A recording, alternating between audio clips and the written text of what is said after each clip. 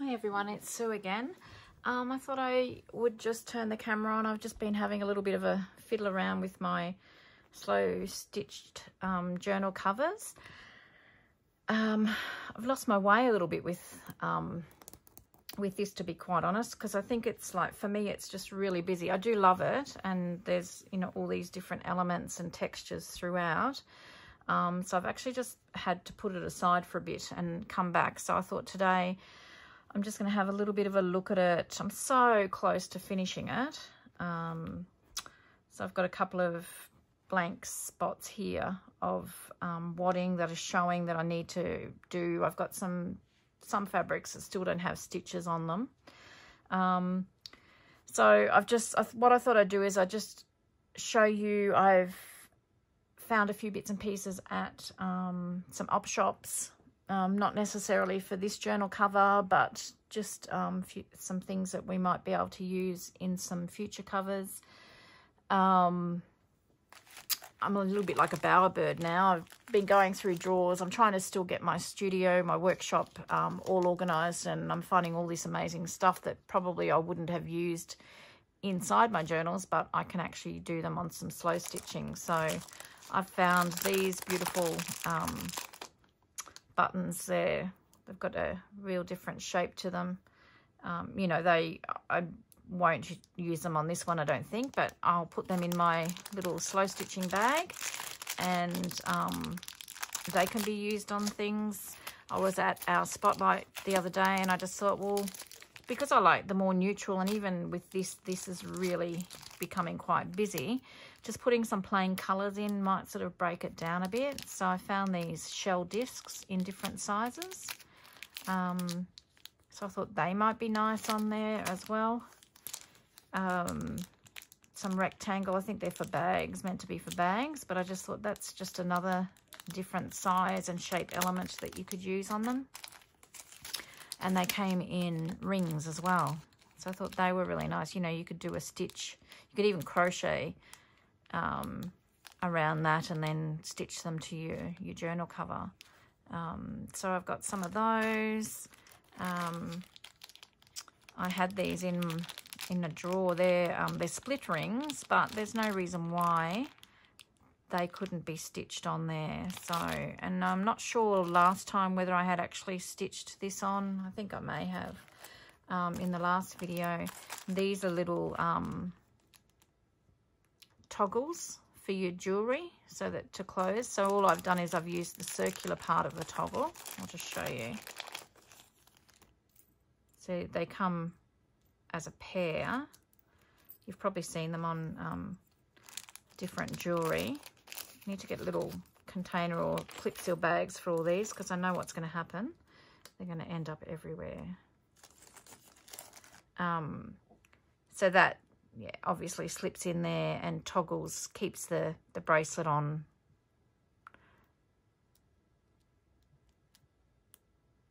your arm. Anyway, you get the idea. So I've just used this circular bit here as if it's a swing in the bird cage there. Pick it up and show you. So it just gives it another bit of texture. So I've added that. I've added some beads. Now, I didn't think I loved them. I was really quite disappointed, and that's when I put it away. I just thought, no, you're trying too hard. But when I come back, I don't mind it, actually. It's tactile, and it's bringing all the colours in. So what I'll do, though, to sort of balance it up, I'll do just another little cluster of those beads somewhere on the back side of the journal.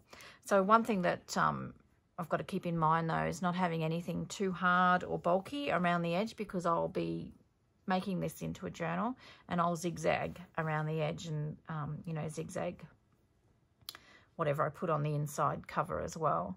So I've just got to be aware and not put anything too bulky on the edges there. So I also found just some seed beads, because I only had one bag of beads and I don't even know where they are. When I was putting these on, I'm hoping I've still got some of the bag tipped up, and these little beads went everywhere, all over the lounge room, all in the couch and everything. So it was a little bit of a nightmare, but hopefully I can find the bag for those, and so that I can repeat that over here. But I thought these colours would go nicely with this anyway. These fabrics, Tim Holtz fabrics, because I've still got you know, these other covers that I want to do as well.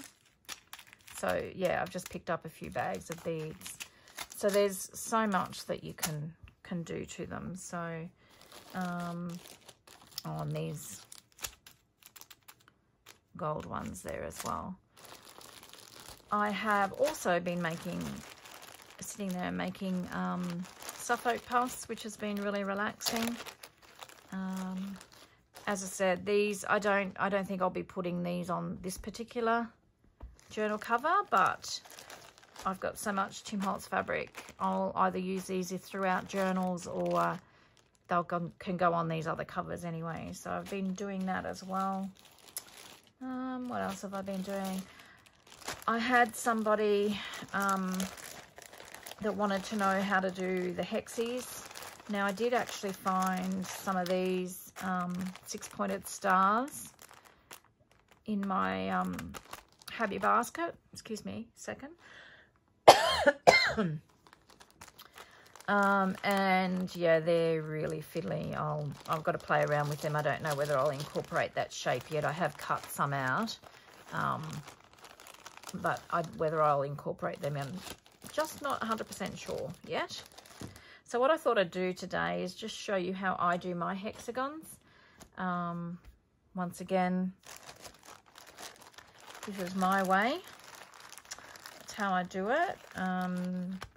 And I'm not sure, a friend of mine she had a punch this size, so she punched a heap of hexies out for me. These ones here that are a little bit bigger,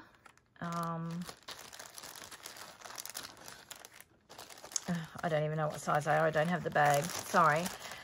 But what I thought I'll do is I might show you on the bigger size ones today how I do them, because these are really fiddly, really fiddly. But what I had thought was I'd put some hexies or something coming down here somehow, but we've got to put them together first. So I'm just going to quickly show you how I do that. Now I thought also this was some sashing on a quilt that I ended up unpicking because I didn't particularly like it with the fabric. So I'm thinking this sort of goes in with the colours that are in this cover with all these fabrics. So I'm just thinking that I need something plain to sort of break all that busyness. So I'm going to do a hexagon out of this. Oh, I also found this at the op shop the other day, crochet cotton. It's Pearl 8. I don't think I'll be using that colour, but some of the other colours I'll use in some sort of slow stitching. So that was, the price is 8, but I think they gave it to me for 6. So that'll keep me going for a while. Yeah, another thing that you can also use on them is, you know, this type of thing. If you're doing a journal cover, obviously be careful where you stitch them. You're not going to stitch that there because you won't be able to fold the cover shut. You know, like you could stitch that, say something like that there. I could even just stitch that there if I wanted to, rather than do hexagons. So that's an option as well. I just found this little bit of rosette trim laying around, so I'll add it to my lace bag. So yeah, there's just so many different things that you can do. So I'm just going to pop that there and look at it for a while and see if I like that. So what I thought I'd do is I'm just going to show you how I do my hexagons. So we might get started with that. I also found some Tim Holtz of his his background grunge fabrics. Now it's a bit too pink. I don't think that will really go, so we can eliminate that.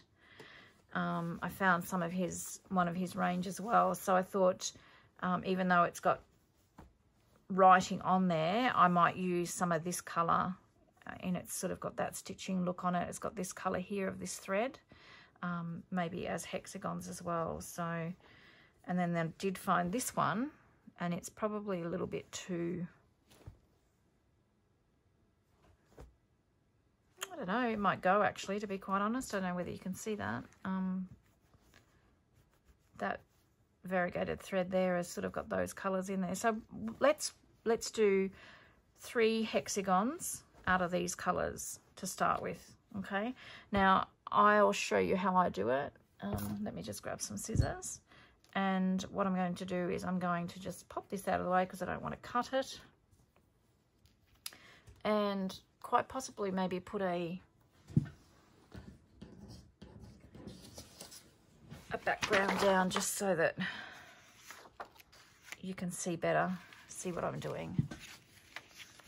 Okay. So all I do, I'm a lazy English paper piecing person, if that's such a thing. So what I normally do is I just normally work out, I'll just cross-cut squares the size, and then I'll have excess in here. What I'm going to do today is just show you probably the way that it should be done. You can get acrylic templates with that actually have a 1/4 of an inch bigger than the paper, and you can, you know, draw on the back of on the wrong side of your fabric and then cut them all out that way.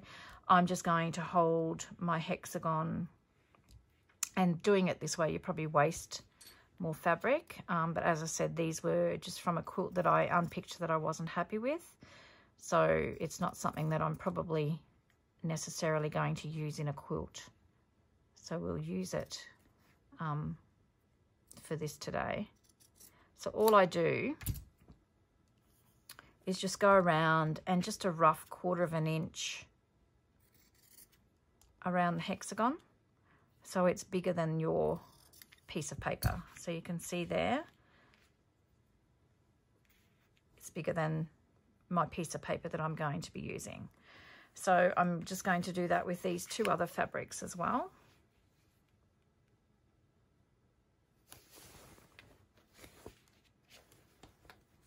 So I'm just going to get my paper, I'm just going to add it to there. Now, I found this piece in my stash, as I said, as I was looking for something else. I'm just going to roughly cut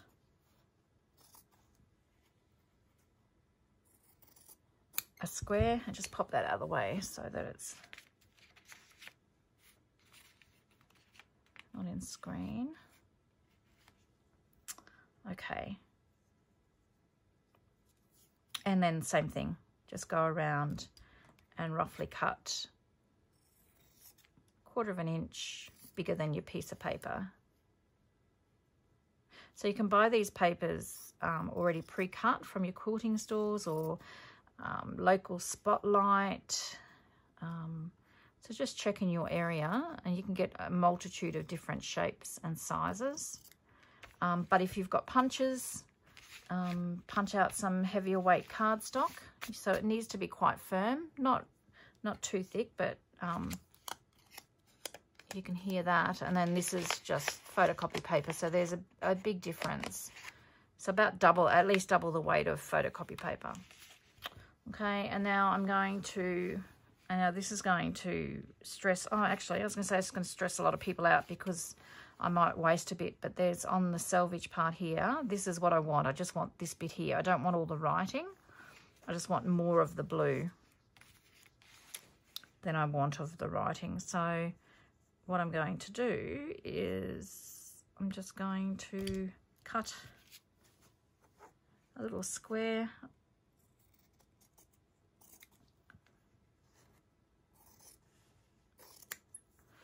And as I said too, in one of my previous videos, I have used the selvage from some of Tim's fabric. So don't throw your selvage out. You can use that. You know, you could use Dapper as well. Tailored. You could use the numbers. So every little bit you can actually upcycle and use in your slow stitching. So I'm just going to quickly do this as well. Do this one.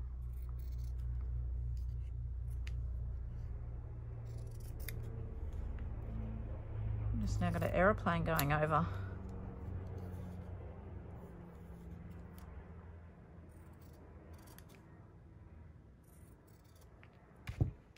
Okay, so I'm not going to keep that piece. So I'll just throw that piece out. All right, so that's very rough, as you can see, and that's how I do it. It's probably neater than what I would normally do it. So what I have here is it's a Soline glue pen. I've just got some rubber bands on the end. I have no idea why. It's like a fabric glue. I'm not sure. It's just ignore the mess because I use it quite a bit. I'm pretty sure it's a different glue to your paper glue. Could be wrong, but the beauty of this is too that it's in a small pen-like thing, so you don't have to fight with that big tube of glue. So all I do is, and I'm going to have to put something a little bit harder underneath that again. Sorry, just bear with me for a second. I'm just going to, just so that I can press down. So with your glue, all I do is I just put, now you don't want to go, you can see here, you can see a little bit of a white edge. You don't want the glue right to the edge of your card.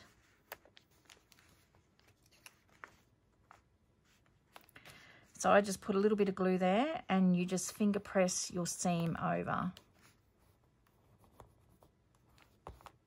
So on this one, I probably could have added a little bit more seam.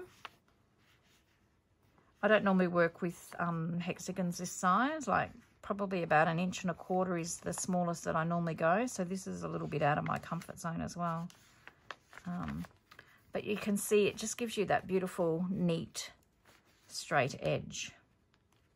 So you just go around your whole hexagon, try and tuck the corners in. So hopefully you can see what I'm doing. So you're just finger pressing that over to give yourself a nice, clean, crisp edge. Okay, so go all the way around. That one's got hardly any seam. So you're just going to finger press it down. So this does dry, but it's easy to remove as well. Okay. So, and I couldn't have done that if I tried. I've pretty much got that in the center. So it gives you a nice crisp finish there. Okay. So what I'm going to do is I'm just going to pause the camera and I'm just going to do those so that you don't have to painfully watch me do that. I'll just show you again. So just glue, don't glue right to the edge, and finger press over. Okay. So I think you get the idea. So what I'll do is I will just pause the camera and I'll just do this and I'll be right back. Won't be long. Okay, I'm back. So I decided I wanted to bring in some old white sheeting that I've coffee dyed as well, because I didn't particularly want like all blue on blue, if that makes sense. So so I've done another hexagon there as well. Okay, so all we need to do now, and I'm just going to grab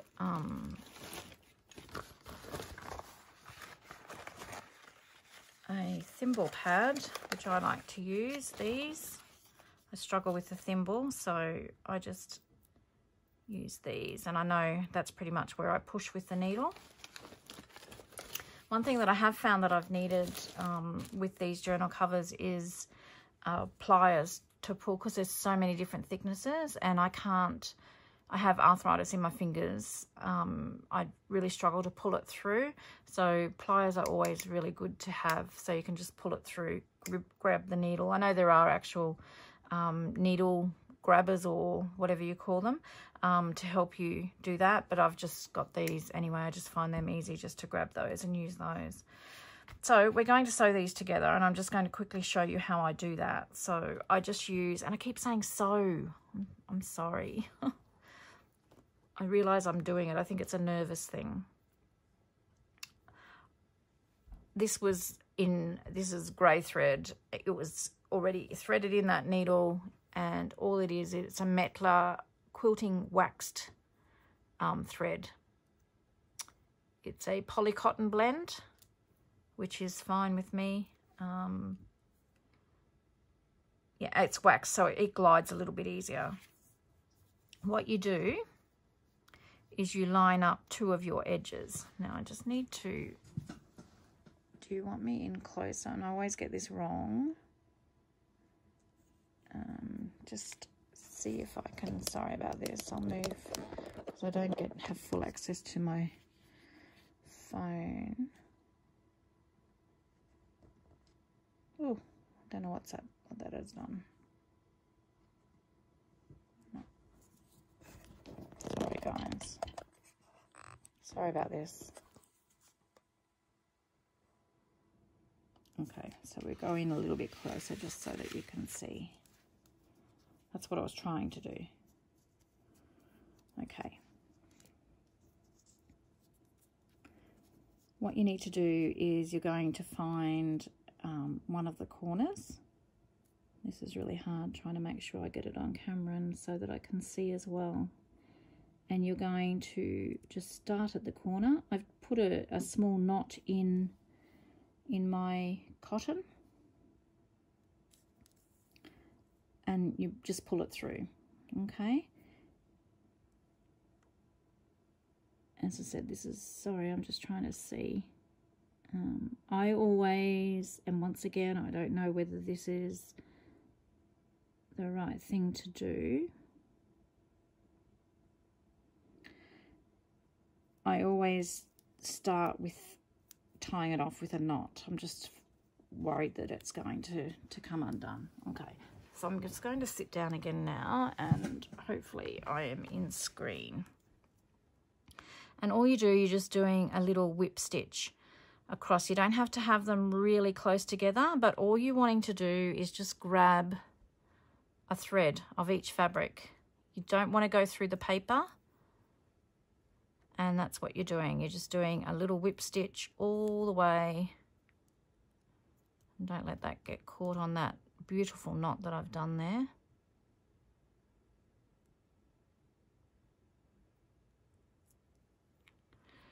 You just want to do that all the way along that edge. So you can see I'm not going through a lot of the fabric. I'm just grabbing a thread of the fabric. I probably could do them a little bit closer together than that, but you don't want them really close. So hopefully you can see. Make sure I move forward. What I'm doing there, and you can just see that thread, just grabbing each piece of fabric and just stitching them together. So you do that all the way along until you get to the other corner.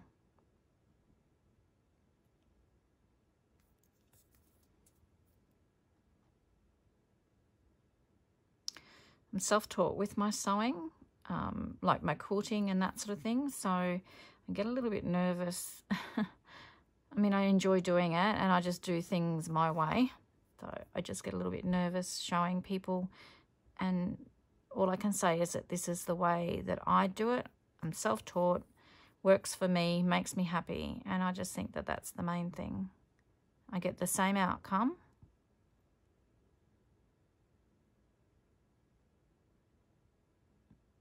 So because I'm doing it a little bit further away, I'm just struggling to see. That's why I'm taking so long. And I tie that off as well.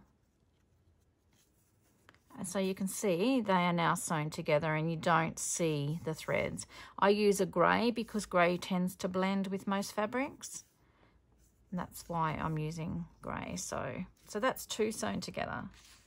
I'm going to now add this one in.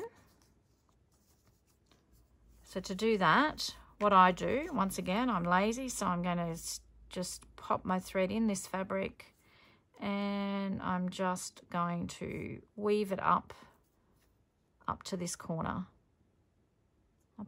here, and pull it through. Okay, because we're going to add this hexagon and we're going to stitch down this way.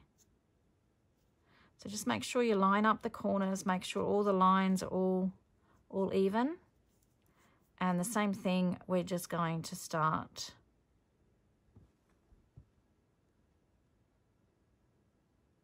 in the corner. Maybe, let me just see if I take my glasses off, if that, well, no, that's nowhere near better. You're going to catch your corner. And once again, you probably don't have to do this, but I do just tie it off to start. It just gives it a little bit extra strength. And you're just going to go once again a whip stitch all the way along that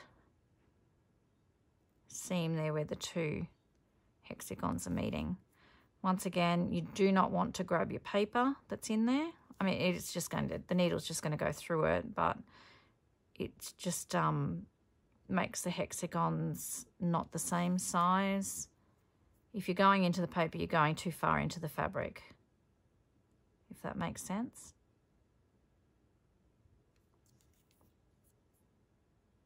I really hope you can see what I'm doing. I am actually struggling to see, to be quite honest. I'm just going to come back here because I've got a big, really making this look like it's hard work.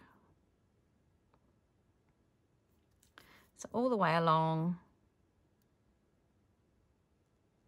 to the end, and you've got this corner again. Make sure you get your corner. Nice neat corners. Obviously they're a little bit more bulky because that's where you've got the folds, and I tie that off again. So you've got those sewn to that point, and you've got this bit here that's flapping. So now all you do is you just tip this over. Don't fold that.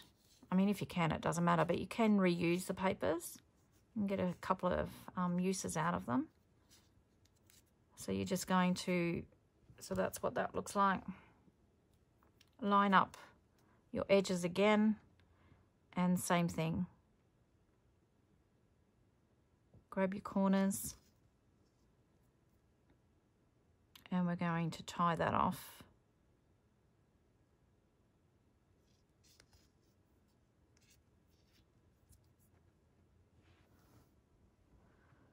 There. And same thing, whip stitch all the way down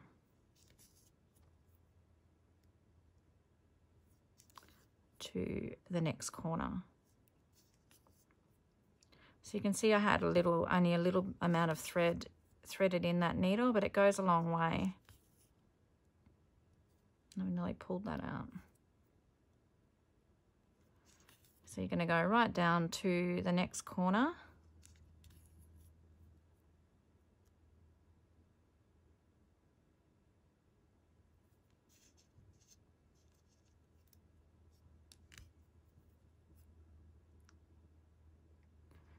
So your corners together again, and just tie that off because we'll be cutting this thread now. Okay. And just cut that. So there you have 3 hexagons sewn together. Where's the cover?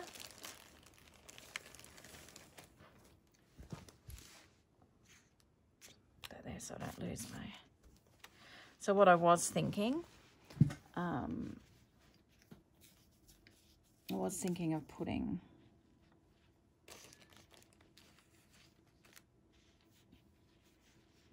I don't really know, something like that, but just because this is a raw edge here and it's not a full circle.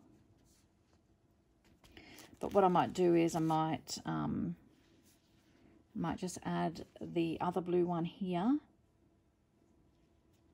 and I'll have a play around with it as to where I place it. So what I'm going to do is I'm just going to, do you want me to show you that again? I can quickly show you that again if you like. Now I've lost my needle. I knew that had happened. I'm just going to pause and see if I can find my needle. Won't be a second. Okay, I found my needle and I threaded it off camera because it takes me forever and ever to try and thread. So what we'll do is we're going to add this one to here, and I'll just show you. I won't do the whole lot. I'll just show you again very quickly. So line up your corners and your edges. You're going to catch the corner there and tie it off to start.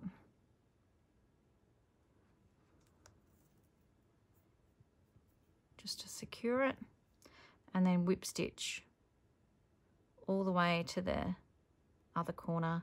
And once again, don't catch your papers, just catch a tiny little bit of fabric.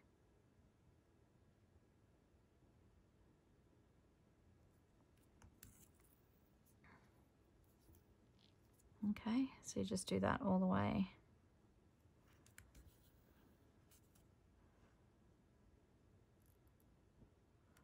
All the way to the end.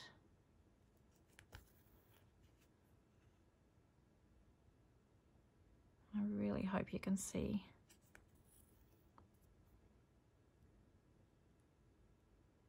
How's everyone been? I hope you're all doing really well.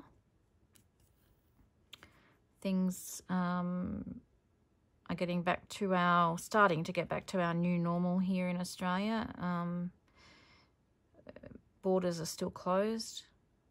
State borders are still closed. And yeah, I mean, we're not back to what it was before by any stretch of the imagination, but we certainly are allowed to go out more, and you can go and have a coffee. I actually went and had a coffee in a coffee shop the other day, which was really lovely. Jim's daughter and her fiance came up and stayed with us for a night, and we went out and had a coffee. Felt very civilized. And then I actually went for a coffee this past Monday as well. It was my beautiful mum's birthday, so my sister and I took her out for coffee, and we sat in a coffee shop as well. So it's funny how you know, take things for granted sometimes, and you appreciate them a little bit more, I think, when you're able to do them again. So it was really nice. James and I would like to maybe one night go out for dinner. So we'll wait a little bit long. It's freezing. Well, actually, it's a lie. Today is beautiful. I've got a summer dress on today.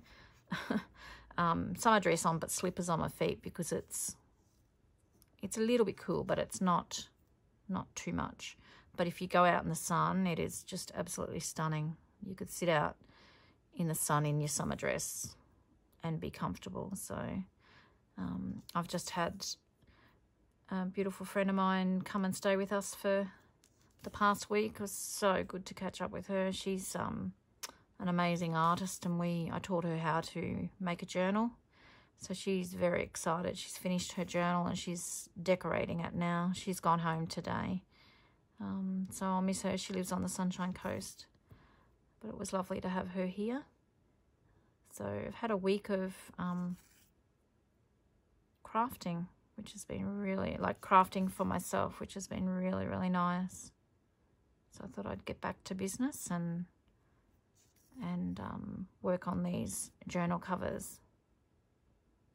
So I've ended up, because I've been talking, I've ended up finishing sewing that together anyway, and I'm just tying that off in a knot. I'm just going to trim that. And that's what these things here are called, pin cushions to keep your needles in. I've got to remember that, get used to using it. So you can see you have a nice set of hexagons there. I'm just going to zoom out a little bit more now. Yeah, so you have some nice, and they're all sewn together nicely. As I said, now I don't know whether I'm going to actually put